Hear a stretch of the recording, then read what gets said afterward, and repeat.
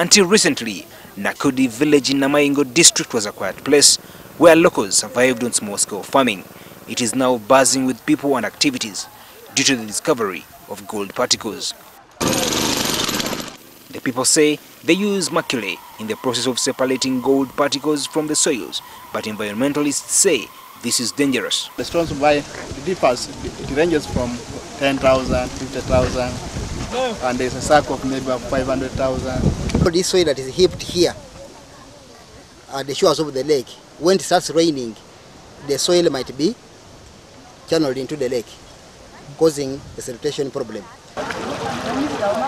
The influx of gold diggers has also provided an opportunity for other economic activities, like makeshift restaurants who sell food to them.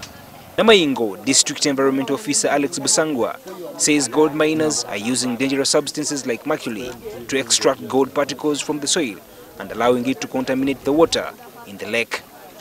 At the shores of the lake, when it starts raining, the soil might be channeled into the lake, causing a sanitation problem. We are also worried of the problem of fish poisoning because we assume that mercury might be harmful to the aquatic ecosystem. Busangwa says some miners do the purification in people's gardens and are contaminating crops in this process. This could be a potential health hazard for the people who consume this food.